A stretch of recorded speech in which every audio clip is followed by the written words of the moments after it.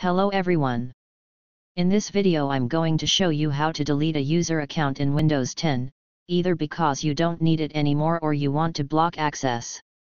Deleting a user account from a Windows 10 is simple, as long as you are using an administrator account. Here's how to do it. Step 1. Tap the Windows icon. Step 2. Select Settings.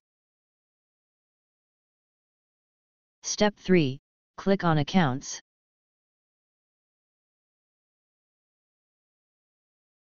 Step 4. Select Family and Other Users. You'll find all of your computer's user profiles in this menu. Step 5. Under the Other Users heading, click on the name of the account holder you want to remove from Windows 10. Step 6. Click Remove. You won't be able to remove your own account while you're logged into it. Step 7.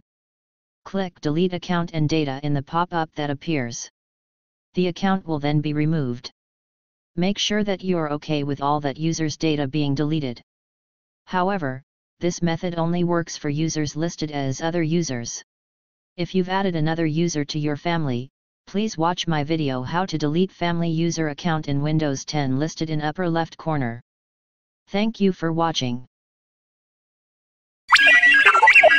TechSpider.